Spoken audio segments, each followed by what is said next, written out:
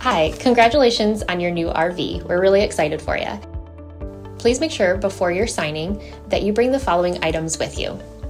If you're a cash buyer, please make sure that you bring a cashier's check, no personal checks at time of signing, or you may bring actual cash. If you're a finance customer, please make sure that you bring proof of insurance listing your specific lien holder. If you need that information, please call us ahead of time. Also, make sure that you bring all valid driver's license of all persons that will be listed on the title. If you have a trade that you're trading in with us, please make sure that you bring your 10-day payoff as well as your title and all persons who will be listed on the title of that trade. Arrive 30 minutes early before your appointment time so we can properly inspect your unit, and also make sure that you have the fridge on and running prior to arrival. If you have any questions, please feel free to give us a call at 810-686-0710. Thanks so much. Have a great day. Hello, this is Mike with TradeWinds RV. Here to congratulate you on your purchase of your Jayco Eagle 357 MDOK. You guys have picked a really nice fifth wheel. I'm here to show you around it, show you how to use a few things.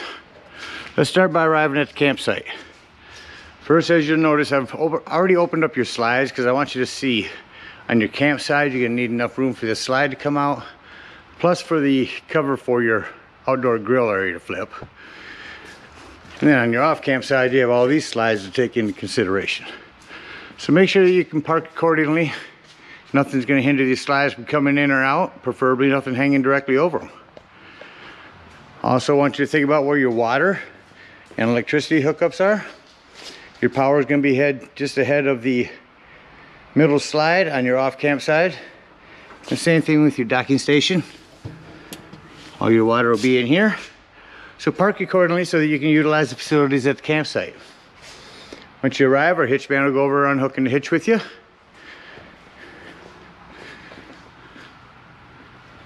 Coming inside here, on your auto leveling system, you're going to hold these two buttons down, up and down button. That's going to turn it on. Once it's on, you can raise or lower your front jacks just like that to get your hitch unhooked. And then once your hitch is all unhooked, you have your landing legs at the level you need, nice and level. Go ahead and hit auto level. Auto level is going to bring down your auto leveling jacks and level everything all out nice for you. Further instructions should you need them. Once you get our unit level, stable, we're going to go ahead and hook up our power and water. Now on these new Furion cords, I want to show you how these hook up. Simply press it in at an angle here. There's a little groove that goes into, and then turn it to the right, and then turn on your gray washer. If you see a light there, you know you've got power. 50 amp service, should you need it. You do have a dog bone. Bring it from 50 down to 30. And if you really need it, if you want to plug in at home, there's a 30 down to 110 adapter. You'll be able to hook up to a 110 just like that is. Got our power hooked up and took our water up. Coming inside your docking station, Jayco made it pretty easy. Down here in the bottom right is your city tank fill. We're hooking up at a campsite. Set it just the way they are now. Green to the left, blue to the right. Open up your city water connection. Take your water pressure regulator. Always use this water pressure regulator when putting fluid into the unit. It's going to reduce the water pressure to 40 to 50 psi, protecting the lines inside the unit. Hook that up and hook your hose up, but don't turn your water on yet. Just to the right here is your hot water heater. All we're doing at this point, this will come right off. All we're doing at this point is making sure our rod and drain plug are back in. May have left that out from last time you were camping. Put that in, make it nice and secure with a socket. Then you can go ahead and turn on your hot water heater. Now if your hot water heaters, or if your hose has been on for a while, you're gonna come up to this pressure release valve. You're gonna pull on that, release air out of the lines. Eventually you get a nice steady flow of water coming out of here. Once you do, you know your hot water heater is full and can be turned on from inside. A couple other things on this. Down at the bottom you will see an on-off switch. This is not where you turn it on. Only turn on your hot water heater down here if you're hooked up to 110. up above. If your hot water heater is not working, come out here and open this up and see if these are bubbled out. Simply press the bubble back in, it'll reset your hot water heater. Now if we're camping and we're dry docking, we're not going to use a city hookup, we're out dry camping, right there in the middle, dry camp. Simply turn your green down, fill your water to the same spot. Just this time, you're going to want to turn on your water pump. You can turn it on here, or you can turn it on indoors. Only use your water pump when using potable water. Don't use it when hooked up to city water, it's already pressurized.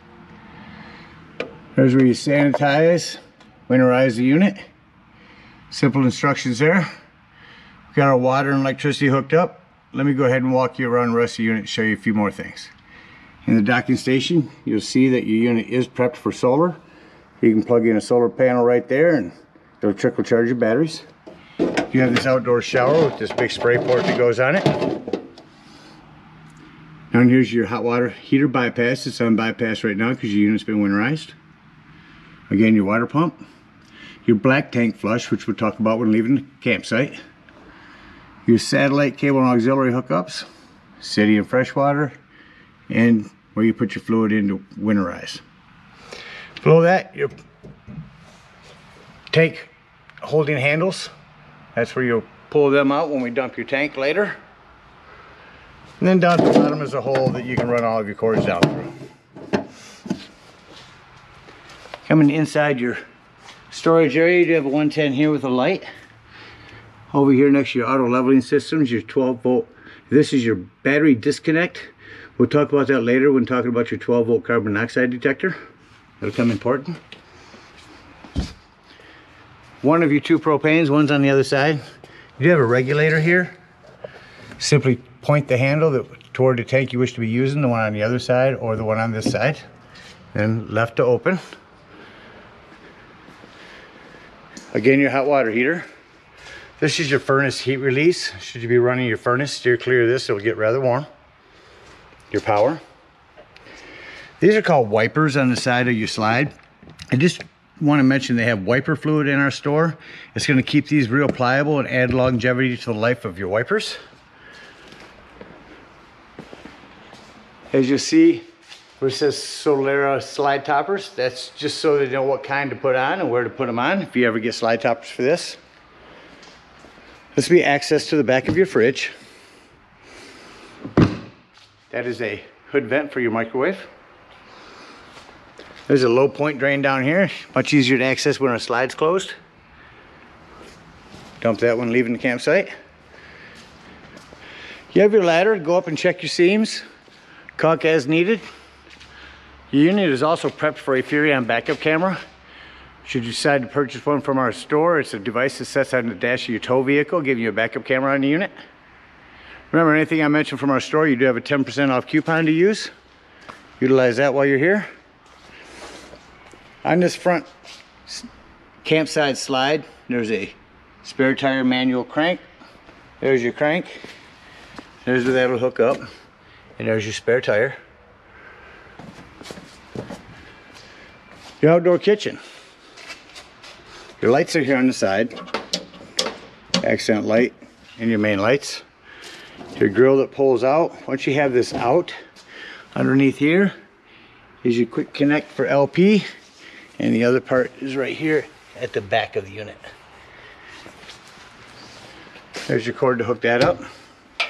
This is all prepped for a television as well.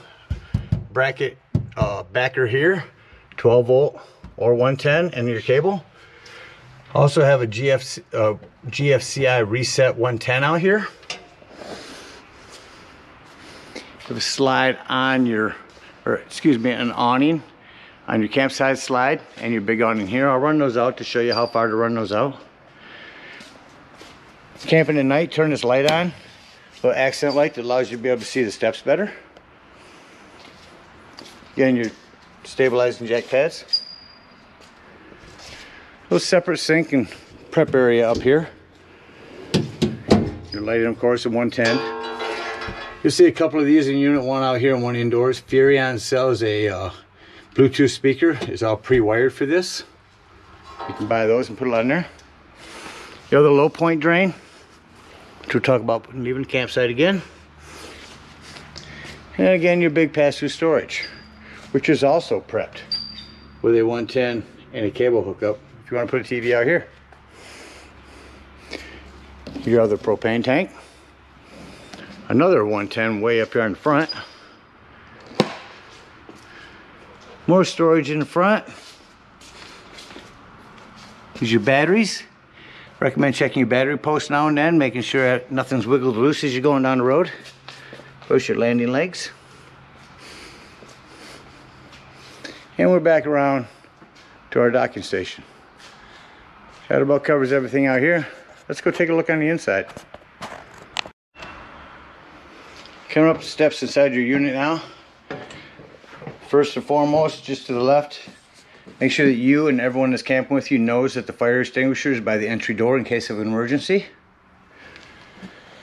Also coming in your entry door, a few things right on this wall. Immediately is your 12-volt carbon monoxide detector. Reason I mention this is 12 volt, it's always running off your battery. So if you're going to be gone for the day and you're not plugged in where anything's charging your battery, go ahead and use your battery disconnect up front so this doesn't run your battery down. To the right here on the floor is your fuse box and breaker box.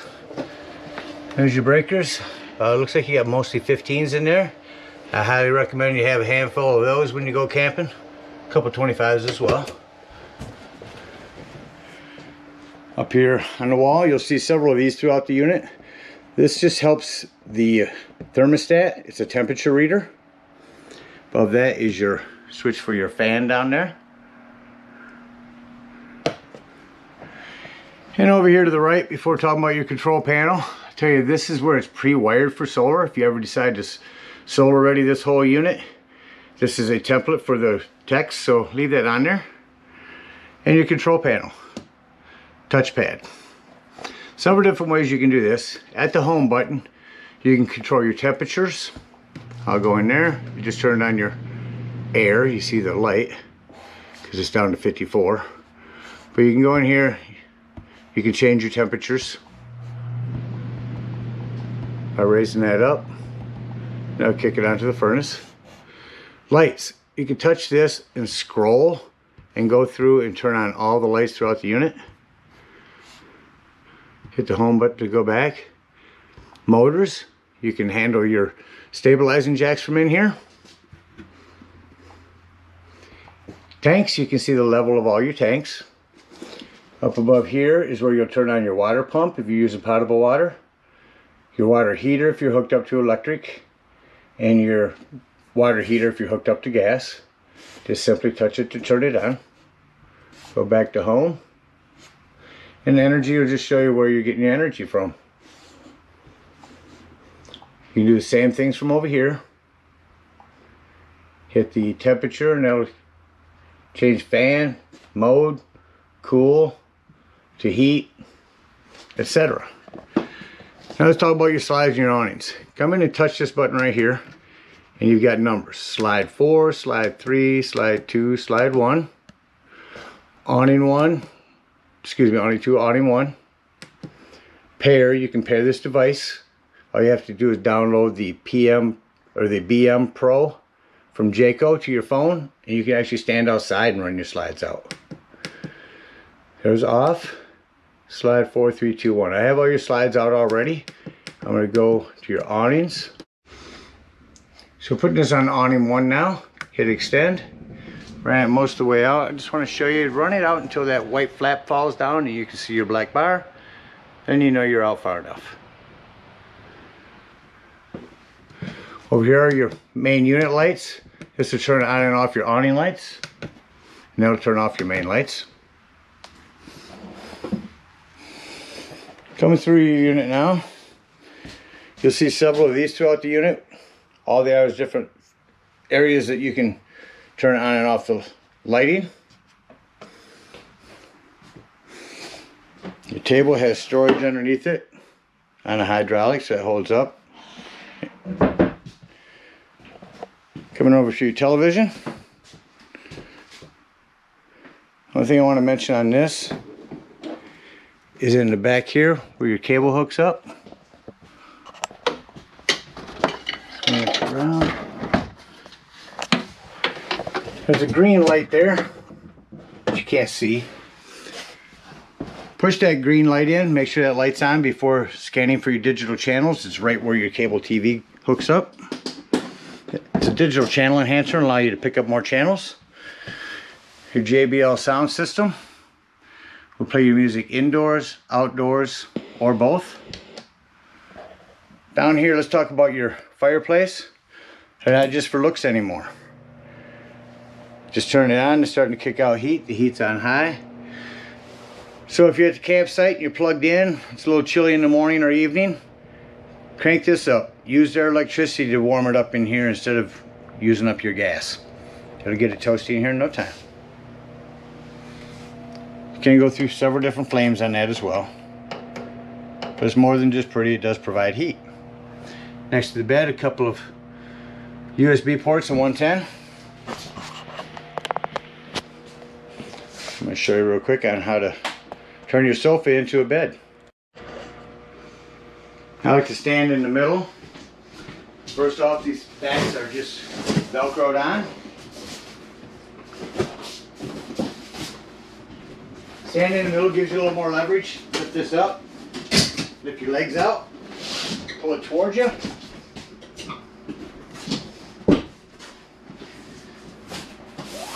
Lay it down, and just that quickly, you have another sleeping quarters. Reverse the process to bring it back down.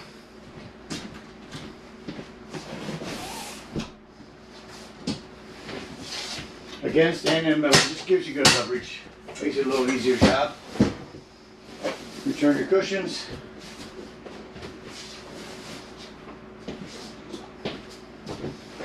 Just that quickly, you are back to a bed. Again, more of the lighting.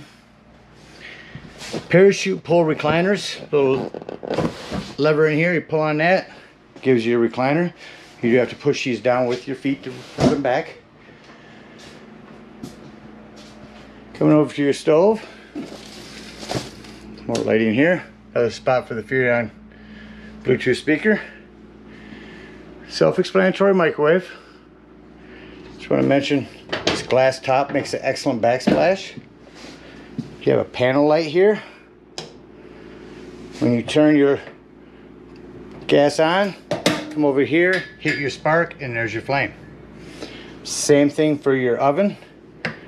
Turn it to this light, and then hit your spark over here, and that'll light your oven. Your all-electric fridge. Separate manual for that, should you need to learn anything about it. Coming into your mid-bunk room. Turn on some lights. This top bunk does lift up and lock in. This bed folds out the same way as the living room does. Do have some individual lighting here. And it's also prepped for a television. 110, 12 volt, couple USBs.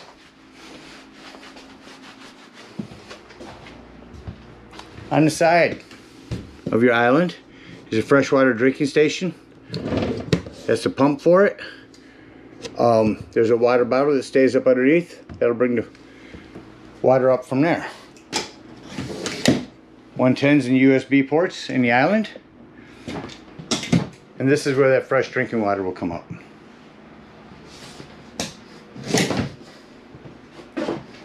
In your ceiling, right in the middle of the living room is where your smoke alarm is.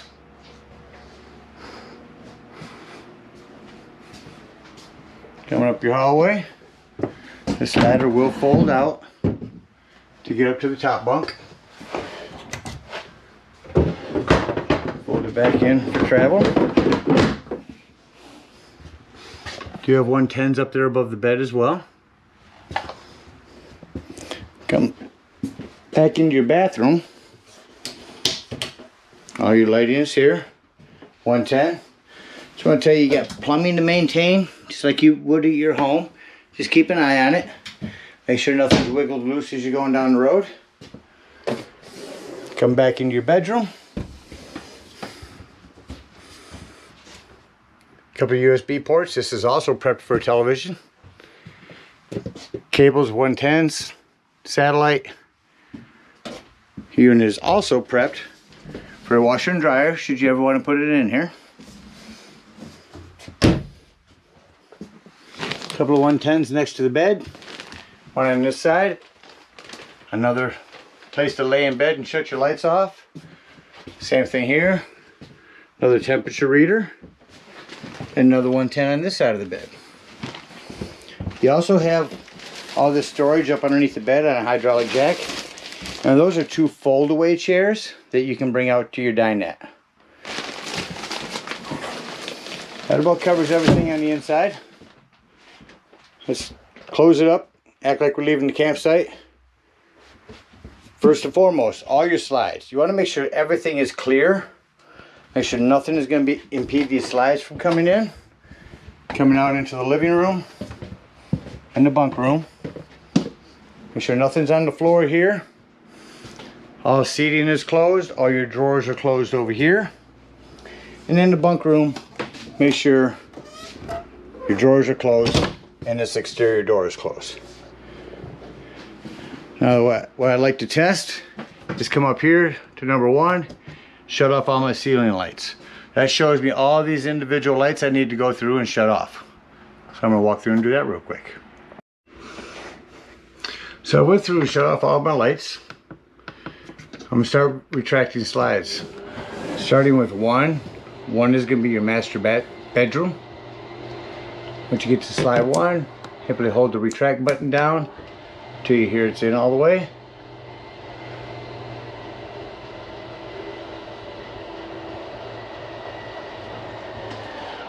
That one's in. Go to the other way to slide 2. That's going to be your bunk room. And we'll continue on.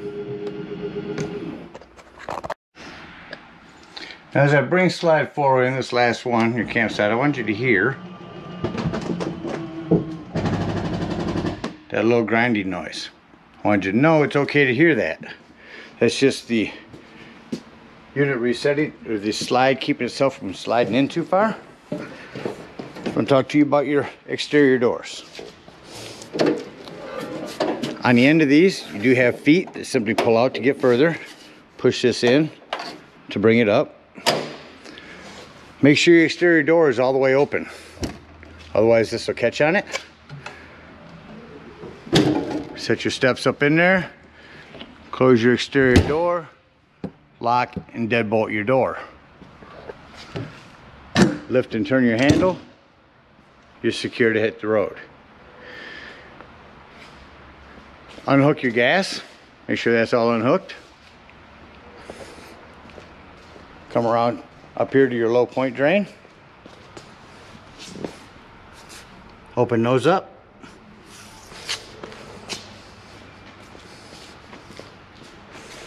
Get around you off campsite.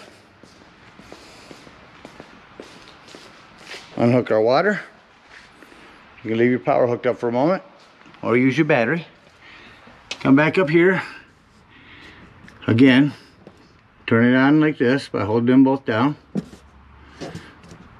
Raise or lower your front to hook up your hitch, and then hit retract all. Retract all is going to lift all those stabilizing jacks up. Unhook your power, close your unit up, and head on up to the dump station. At the dump station, you're going to take the sewage hose, comes with your convenience pack. Going to hook it up right here underneath your living room slide. Come up here and pull your black handle. Now if you pulled your black handle and it sounds like it's no longer draining, go ahead and leave that handle open. Come up here to your black tank flush. Again with your water pressure regulator. Hook this up to the hose that's at the dump station and turn that on for a good 5 minutes. What that's going to do is going to wash out with a sprayer your black tank and get all that nastiness out of there. Keep the smell out of your unit. After you ran that for about 5 minutes, take your hose off, close that black handle, pull your gray handle. When that one sounds like it's done, pull your other gray handle. Now these are gonna be cleaner waters, your sinks and showers, so it's gonna clean out your sewage hose for you. Then sanitarily store it away. While you're there, you wanna dump your hot water heater, open up this valve and get the water out of the lines with a socket, because this does get hot water. Pull your drain plug and let your hot water drain. And head on down the road. Again, we thank you guys for your purchase of your Eagle. We hope you enjoy it for many years to come. Happy camping.